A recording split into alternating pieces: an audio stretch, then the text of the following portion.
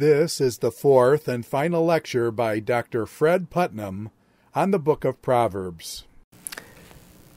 Last time in our third lecture I mentioned the stories that Proverbs compress, and one of the ways that the Proverbs do this in the biblical book and just in Proverbs in general is by using pictures or images.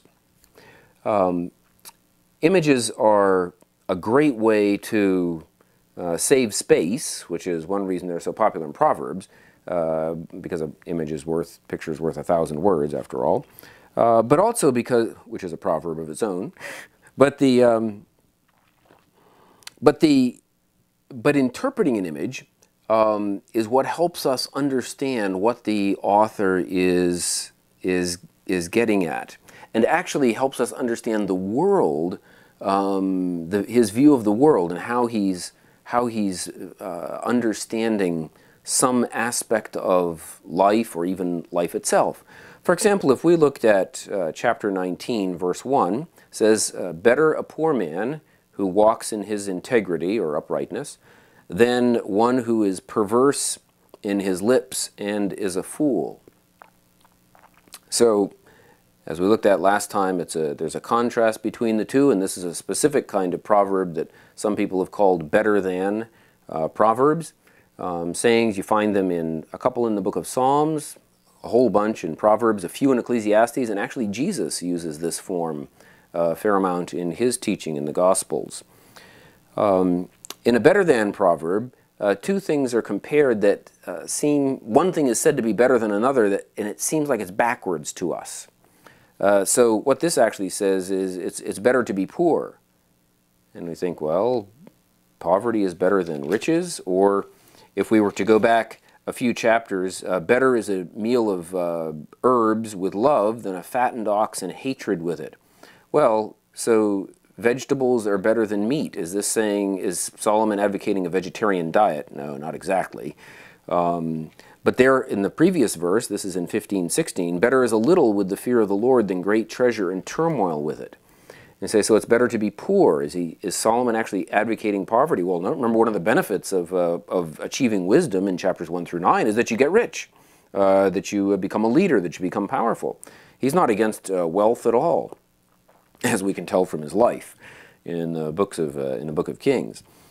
No, the point is not that poverty is better than wealth, but in the better than Proverbs, it's always that the thing that is better is both things are qualified. So in this case, it's better to be poor but to have integrity than it is to be a fool. And in this case, this is, again, like the example we looked at very briefly, an asymmetrical parallelism, because the two things don't really they're not really opposite each other. So instead of saying better is a poor man who walks in his integrity than a rich man who is perverse in his speech, or a rich man who is a fool, it substitutes perverse in speech or fool for rich man and expects us to know that he's talking about a rich man who's both perverse or crooked and a fool versus a poor man who has integrity. So in this case, the point really isn't poverty or wealth. The point really is integrity versus deceitfulness or crookedness. And again, remember, when we try to think about a proverb, we're thinking about, okay, well, what's really the point? Why is he telling us this information? Well, think about this. If you were a leader in ancient Israel, wealth and power tend to accrue to those who have wealth and power. So at some point, it's pretty likely that you're going to be faced with a choice. Do you choose to become wealthy, even though you have to bend, break, or violate the law to do it? Or do you choose to stay in the circumstance you find yourself, even though it means you probably are going to stay there? You're going to be stuck in poverty, at least as far as you can see. And Solomon is saying to these youths who are going to be reading his book that, no, you're better off choosing integrity every time. And that's because there are lots of other verses that talk about integrity and talk about its value and its benefit and actually few that say that you're safe if you have integrity. But in this verse, he says something very interesting. He doesn't just say, better is a poor man who has integrity. He says, who walks in his integrity. And there is the image in this book. Now, in fact, there's another image in the second line which says, who is crooked in his lips. So does that mean he has a bent-up mouth? Well, no, because lip stands for the words that come out of his mouth, and so we could talk about that for a long time. But I would like to look at the first line, the image in the first line, because this is such a fundamental image to the whole book of Proverbs. And that is, this says, a poor man who walks in his integrity. When we read an image, we know that we're reading an image, again, kind of like we know it's a proverb because we just know it is. We know it when we see it. But we can also say, is it possible to actually walk in integrity? That is integrity a thing, a physical thing like mud that you can walk in, or sand, or dirt, or something else? The answer, of course, is no. You can't walk in integrity like you can walk in Pennsylvania. But what if walk stands for life? And what if integrity is being used as, so walk is a metaphor, and integrity is another metaphor. And in this case, we have lying underneath these two metaphors this two really pretty cool ideas.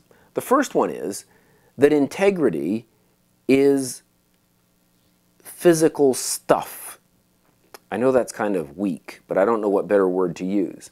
It's because it's something you can walk in. Now, that sounds pretty strange, but what it actually suggests is that we have a choice of where we walk. Because you can choose to walk in the mud, or you can walk on the road, or you can walk on the stones, or you can walk in the gravel. And in this case, integrity is a ground surface, or even perhaps a road. So it's a path that you choose.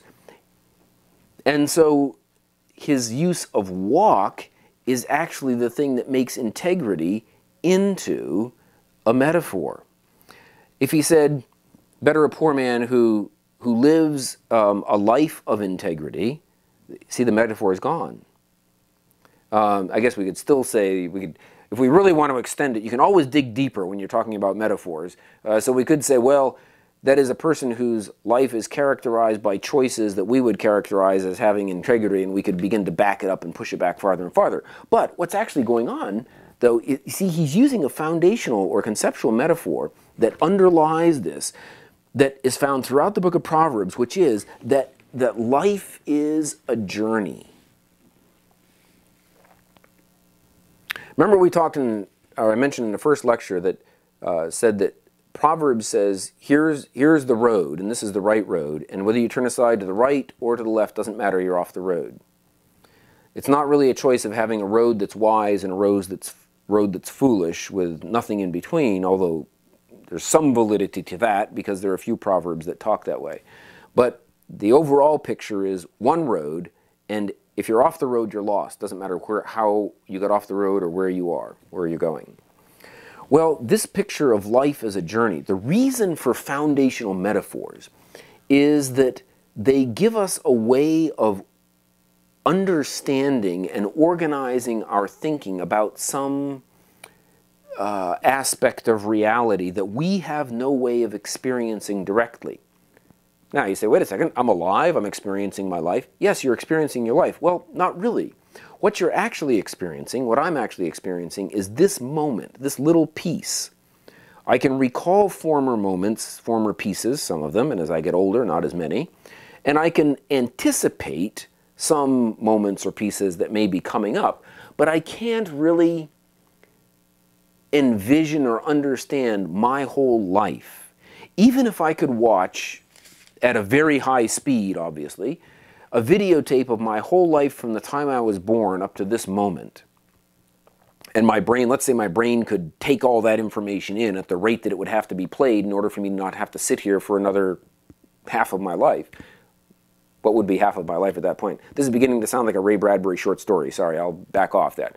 But even if I were to do that, I still couldn't comprehend everything that had happened as though it were happening to me. And so instead of trying to talk about life simply as life as an abstract thing, human beings have developed a metaphor that says life is a journey. And that's possible because life begins when we're born, a journey begins in a place. Life ends when we die, and there comes a time when every journey ends. Now, I'm not talking about life as a journey, okay, I'm talking about a specific journey to the store or to visit grandparents or to go to the vacation or something like that. And along the way, all the things that happen to us in our lives, well, maybe not all, but most of them have analogs with the kinds of things that happen on journeys. We get into accidents. You can have an accident, or your car can break down, and in the same way, we can run into problems in our lives. So that we even say things about people like, his life took a real detour, didn't it? Or her job hit a speed bump. Or they're going through a rocky patch right now. Or things are kind of rough and tumble in my life. And we don't even realize that these come out of or grow out of, maybe a better word, this root metaphor. They grow out of this root metaphor that life is a journey. And so we can use all these little metaphors without even realizing that the big metaphor is there under the ground. Just like looking at a tree, it's very hard to conceive of the root structure that underlies it. But it's the root structure that makes the tree possible. No roots, no tree. No root metaphor, no foundation. No root metaphor, no little metaphors, no foundational metaphor. You can't build anything on it. You have to have a foundation to have a building. And when we start to think that way, we realize that all the Proverbs that talk about a man's steps being ordained by the Lord, the man of man plans his way, a journey, a path, the highway. It's a pretty bad translation. Don't think of an interstate, okay, or anything like that. We're not quite even sure exactly what kind of a road it was, but some sort of road of the wicked is a path of thorn, a thicket of thorns. Well, all those metaphors and many more are built around this idea that life is a journey. They're built on the foundational metaphor. And if we start reading an individual proverb and come to a metaphor like walks in integrity, we say, what's the foundation? What's lying underneath that? What's the root? Now I can look at all the metaphors that talk about life as a journey, seeing that they're actually talking about the same thing. Whatever the English word may be, whether it is runs or walks or falls or trips or stumbles or path or road or anything, it doesn't matter. They all grow out of this common understanding, which, to switch metaphors, gives us a framework within which to understand them. Well, let me show you another example of a picture. And, well, to back up, just the 19.1, we can think of that right, again, we can take a story, we can make up a story about it, perhaps you even know somebody to whom that's happened. People who have lost a job because they refuse to lie. I know someone to whom that happened. And yet would say today that they're happier and better off for it. They're not richer. They're making less money and things are a little tighter. But they would say they're happier for it. They would agree with that right away. And I could go into a lot of detail about their story, which I won't. And in the same way, somebody who becomes wealthy through wickedness, whether it's fraud or some other form, I can think of examples of people in that situation as well. Well, I don't know if they would say they wouldn't do it again, but they are certainly not as happy as the others. So we can take the picture and we can unpack the picture into a story. And then we can ask ourselves, what is the proverb encouraging us to do? How is it encouraging us to think about life, to think about the choices that we face? And what is it encouraging us toward? If you just turn over a page to chapter 20, there are two very interesting proverbs in chapter 20. Well, actually, every proverb is interesting. I've never found one that wasn't fascinating once I started to really study it. But there are two that I find fascinating in this chapter, especially as I was getting ready for this lecture.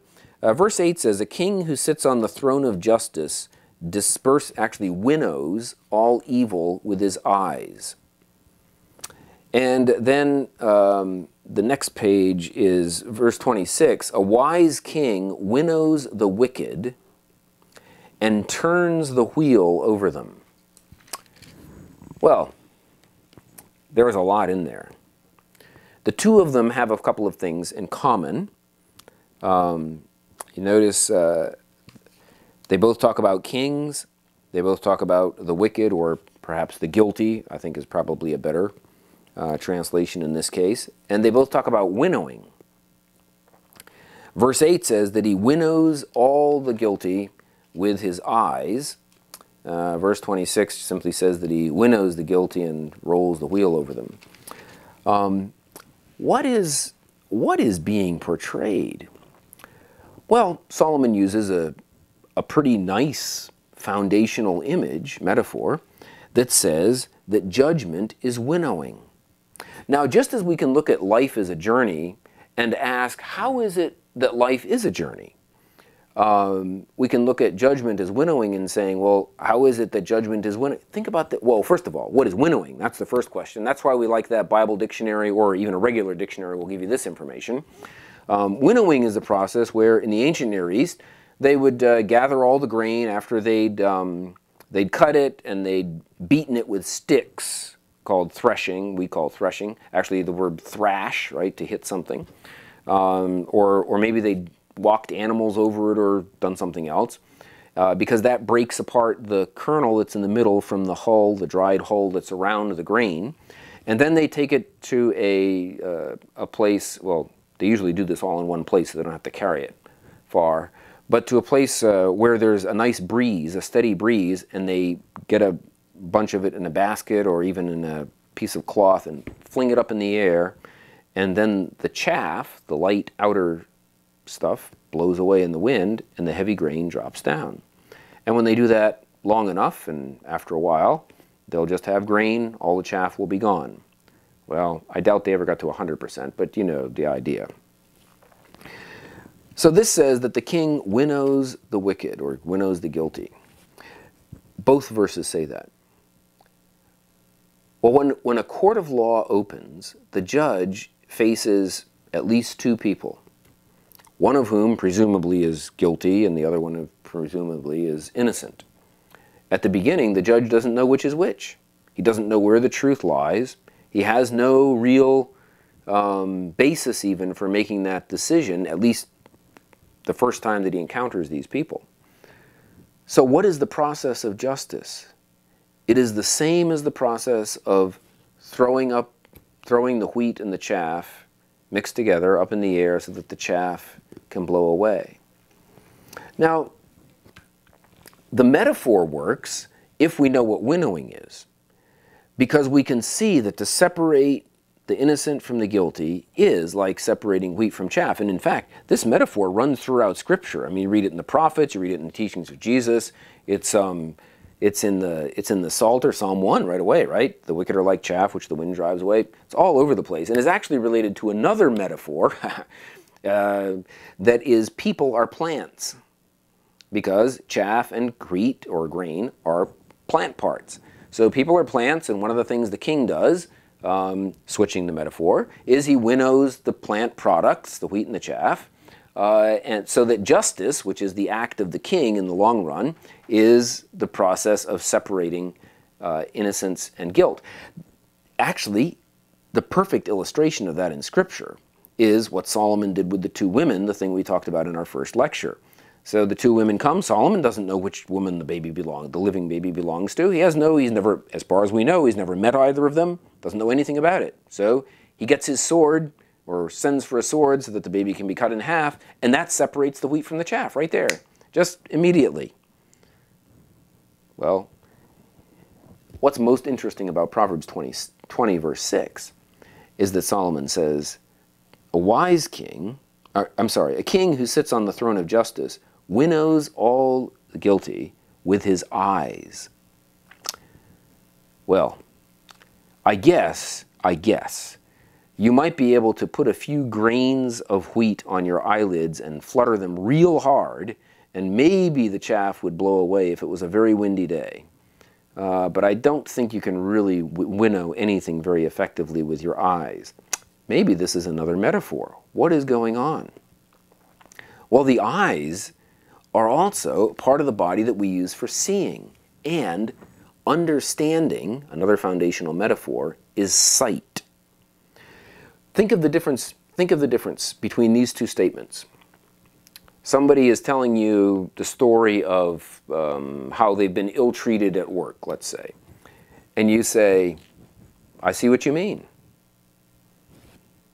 Or you say, I hear you. There's a difference there, isn't there?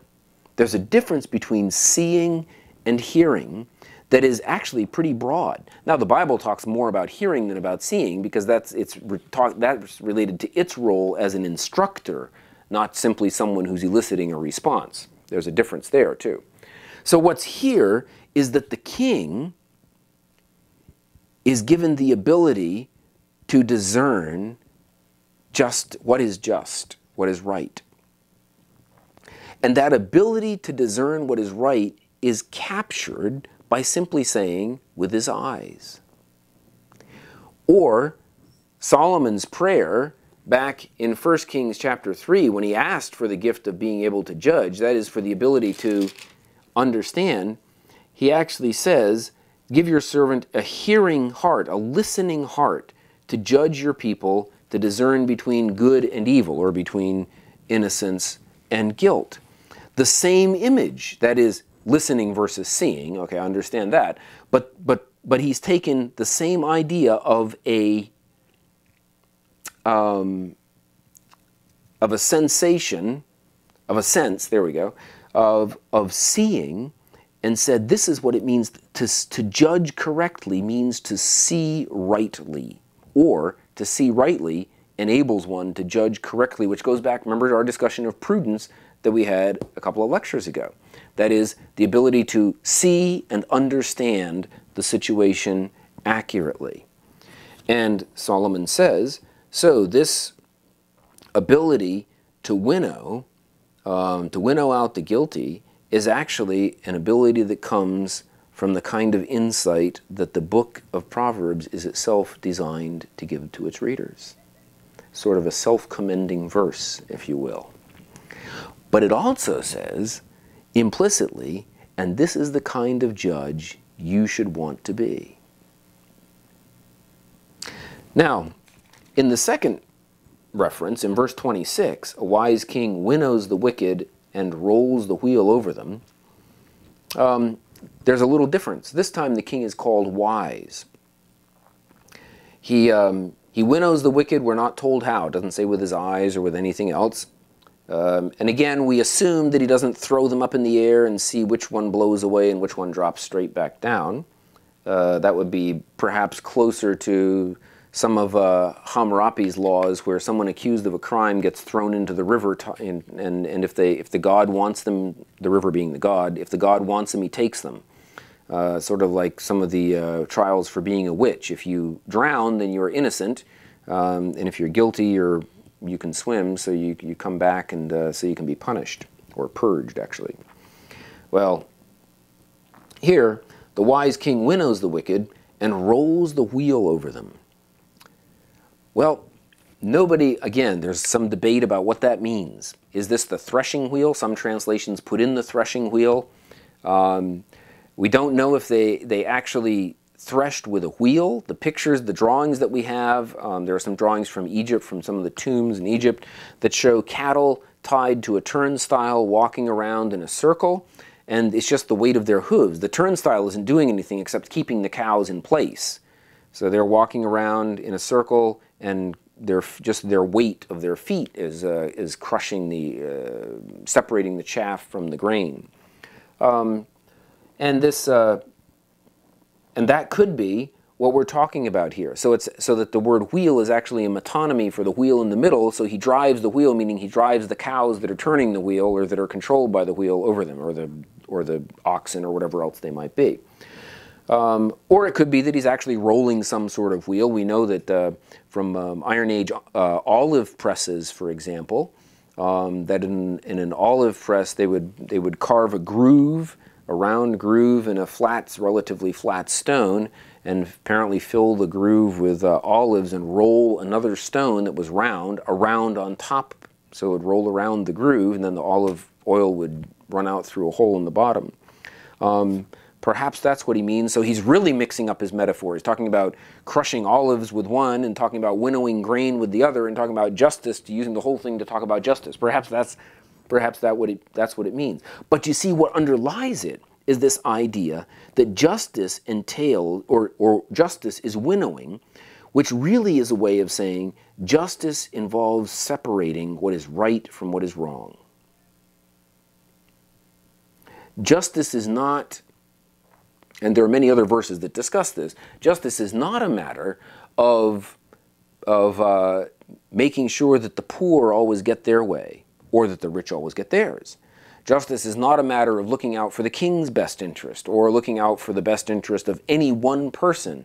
It's the attempt to be, well, as the classics, as Greeks and Romans would have had it, is the attempt for justice to be blind, to have the evidence for both sides put in the scales, and justice is not distorting the scales because she can't see. She's just standing there holding them, and whichever way they go, that determines who's right and who's wrong.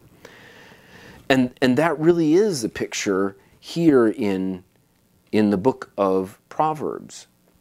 And this also suggests, looking at these two verses, suggests another thing that is very helpful when we're thinking about individual verses in Proverbs, and that is, since there are many verses on each, or on many, not every topic has a lot of verses that refer to it, but there are quite a few. There may be a few hundred verses that talk about the way we use our words in our mouths. And there are a few verses that talk about things like winnowing. Actually, these may be the only two. But in reading through the book of Proverbs, as you read through it, I strongly encourage you to have a notebook, or today use a computer, and just keep track of all the verses that relate to a particular topic. And read through the book maybe, I don't know, a few hundred times, or 10 or 20 times. And each time look for a different topic. And that way you'll create your own concordance of topics. And you'll find that some verses can fit in 2 or 3 places. Both these verses could fit under kingship. They could fit under justice. I guess they could fit under winnowing, although that's really just an image. It's not the point. They're not about farming. They assume the world of farming. And so that when you read the next verse that has to do with justice, we're not reading that verse in a vacuum. So what I mean, I guess what I'm trying to say is that when we read Proverbs 10 and beginning with chapter 10, it's very tempting to see them as having no context at all and just being free-floating individual little amoeba in this proverbial soup. But instead we can think of it, perhaps we can think that the context of an individual proverb is all the other proverbs that are related to it, to the same topic. So that when we read this proverb, it may be very clear, this may be a very clear proverb about justice, there may be some others that aren't quite so clear, or we may find that there are 15 verses that deal with justice, actually about 45 that deal with justice, and that some of them talk about the nature of the judge, some of them talk about taking bribes, some of them talk about the character of the witness, some of them talk about the need for justice without really talking about how it comes about. So we find there's like a constellation of sub-subjects, the big subject being justice, then there's a whole constellation of other verses that have to do with that topic. And we can see how those verses all play off the same idea and play off each other to give us a complete picture of what the book of Proverbs says about justice. It goes back to what I said earlier about not absolutizing any individual verse, because so the person who only knows, the person who only ever says, look before you leap, will never do anything, because he will spend his or her whole life looking. He needs to understand, no, he who hesitates is lost, or some other proverb that says, there are some words that do and some that don't. That's an old Latin proverb, which I can't remember the Latin for, but basically, some people say things and things happen, other people just talk, never do anything. Well, here we find out that there are some verses on, looking at verses on justice, we find these two verses emphasize the need for the king as the Supreme Court, kind of the court of final appeal, to use his discernment and decide where right and wrong lie. And if you're perhaps thinking, well, I'm not going to be a leader or a judge or a senator or a president or a king or anything else, well, that may be true. Most of us probably aren't. In fact, most Israelites weren't either. But every person makes decisions. Every parent of more than one child, or even one child, is faced at times with discerning, is this the truth or not? Who's at fault? Everyone in a position of authority has to make judgments. That's part of what it means to have responsibility. And so the proverb applies by saying to you, to me, be careful, because what you're separating is wheat and chaff, and once the chaff blows away, it's gone.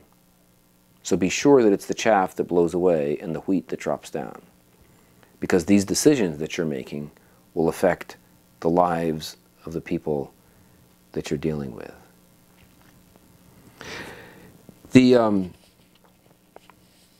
Another aspect of context, to return to that very briefly, is that when you're making your topical index, remember that that it doesn't have to be the same word to be talking about the same idea. What you're really looking for are proverbs that talk about a concept such as justice or marriage or speech or something else, or parenting. And so they don't have to have the word discipline in them to be talking about discipline. They don't have to have the word king in them to be talking about leadership. They don't have to have the word wife to be talking about marriage. So part of it, so that you can see probably pretty quickly that even beginning to compile an index like this is to begin to think about what the Proverbs mean. It's not just an automatic thing. I mean, you could do it this way. You could just ask you, if you have a computer program, just say, look for all the Proverbs with the word I in them, and I want to put them in one place. They've had to do with the I. Well, if you need to understand that that's a metaphor for seeing, and then the question becomes, what are you seeing? Or all the Proverbs with the word money. But what if a proverb has the word gold but not money, or wealth but not money, or something else?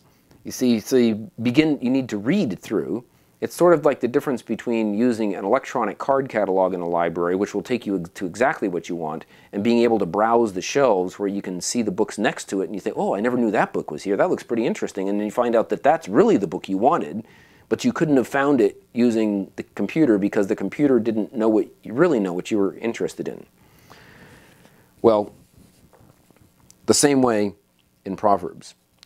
But there's one other aspect of context that may sound a little funny, and that is the Proverbs around the verse that you're reading.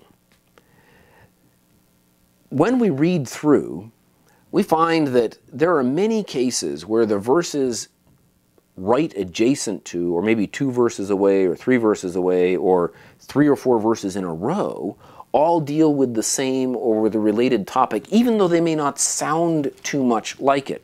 So we read something like this at the beginning of chapter 16. The plans of the heart belong to man, but the answer of the tongue is from the Lord. All a man's ways are clean in his own sight, but the Lord weighs the motives, or thoughts. Commit your works, roll your works to the Lord, so that your plans will be established. And then it says, the Lord has made everything for his own purpose, even the wicked for the day of evil. Wait a second. Does that third one, wait, but what's the point of all those verses? I know I went through them very quickly. You can look them up on your own. And it goes on to verse 5. Everyone who's proud in heart is an abomination to the Lord, assuredly will not be unpunished. Wait a second. Verse 6, by loving kindness. And we start to read chapter 16 and think through what each verse means. And suddenly we realize, almost this whole chapter has to do with authority. Sometimes it's the Lord's authority. Sometimes it's the king's authority. Sometimes it's our responsibility, which is actually our authority for our own lives. And so we see that there's a collection here of verses that are all linked to each other, sometimes very subtly, so that one might talk about judgment, but who has the right to judge? You have to have authority to judge. Not everyone has the right to simply call into judgment.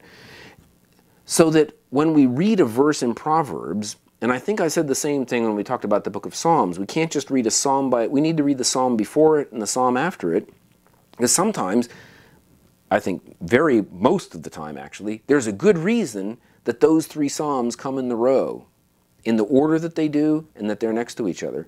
And the same thing is often true, very often true, in the book of Proverbs. So for context, we look at the verses around it, and sometimes we will say, I don't see any connection. And sometimes there may be no connection. Sometimes it may be simply that the connection is one that would have been transparent 3,000 years ago, but because of the difference in our cultures and our way of understanding things, or frankly, even in our translations, the connection just isn't obvious at all to us. But sometimes it will be very clear. And it's always worth pondering and thinking about. Better to assume that there is a connection until you have to conclude that there isn't one than to just say, well, this proverb stands on its own, I can ignore everything else around it. So we talk about context as part of understanding, as part of our trying to understand. We don't just look at the parallelism or the imagery or unpack the story, but we look at the other verses around it to see if they give us any help, and we look at all the other verses on the same topic to see how they might help us.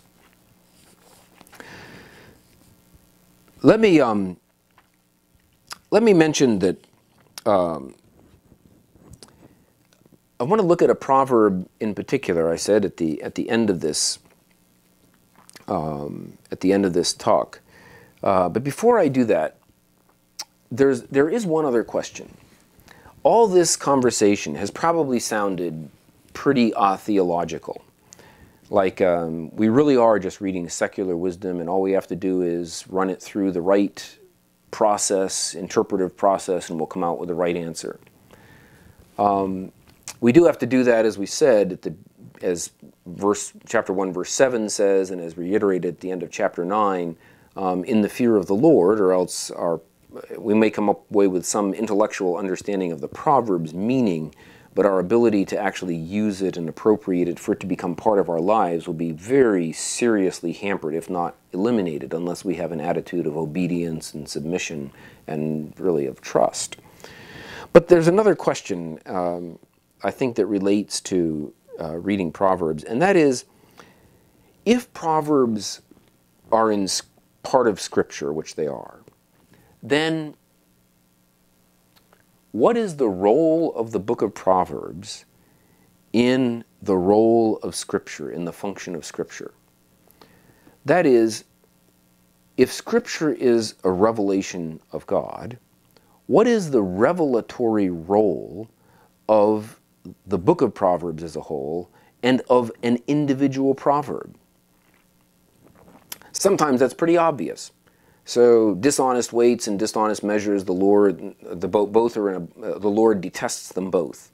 Okay, so the Lord likes honesty. I mean, we don't need the book of Proverbs to tell us that. We don't even need that proverb to tell us that. We have lots of other places where we find the same theme, but it's said in a pretty memorable way there. And some proverbs are very clear as to how they're related to who God is. So we have verses that talk about the rich and the poor meet together. The Lord is the maker of them both. Well, the whole function of the proverb hangs on the Lord's role as our creator, as the creator of all human beings, regardless of their station in life. So we have verses that we could say are explicitly theological. The hand of the king is like channels of water, is like a channel of water, and the heart of the king is like a channel of water.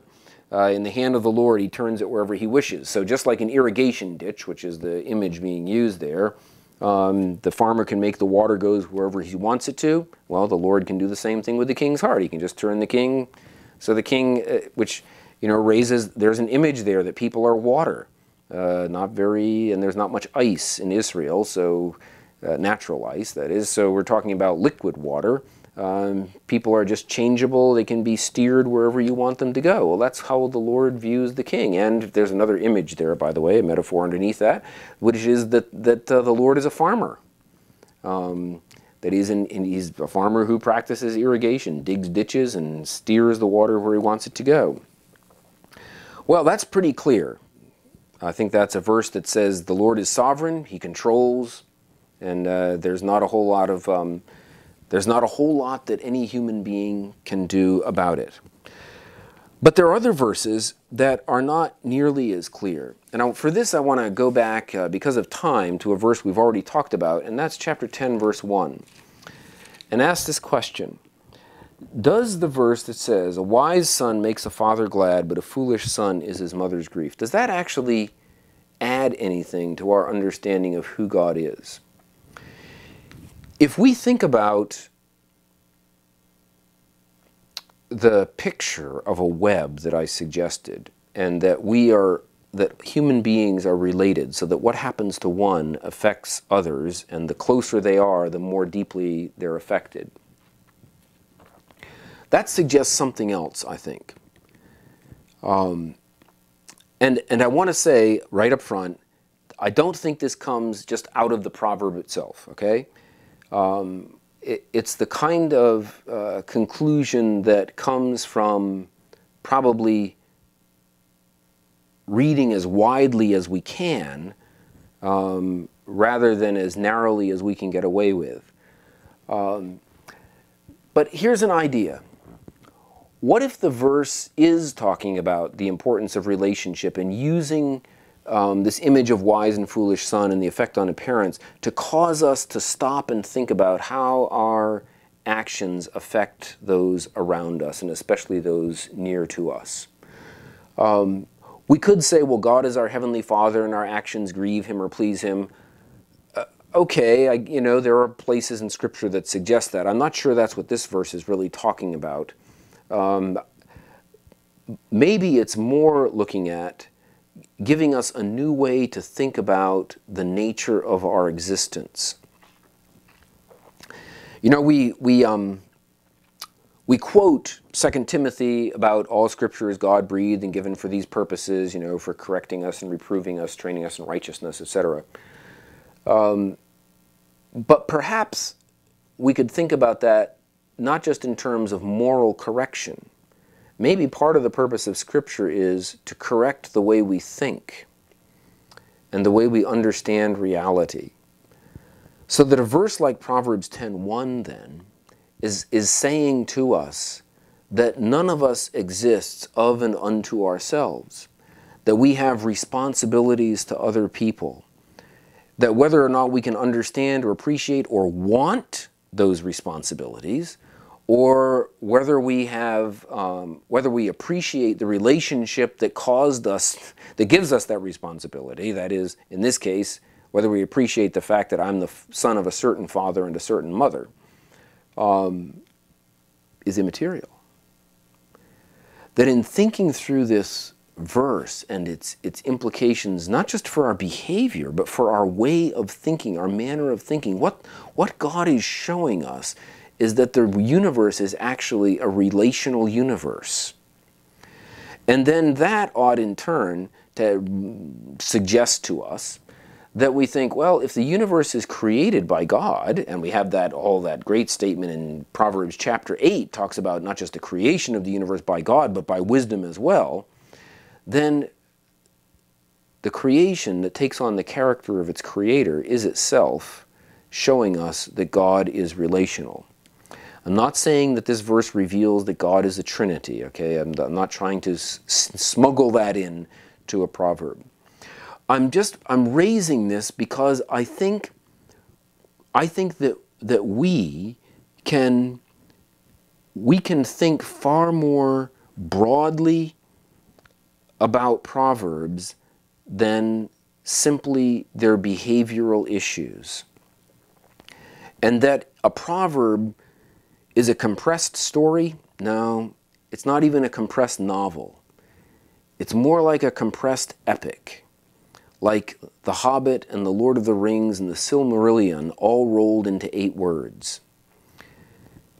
That then is like, to use another metaphor, like a door that invites us to step into a world in which we will live a certain way because we understand and see in a new way. I hope that you enjoy reading the book of Proverbs as much as I do, and studying them and being blessed by them. Thanks for listening. This was the 4th and final lecture by Dr. Fred Putnam on the book of Proverbs.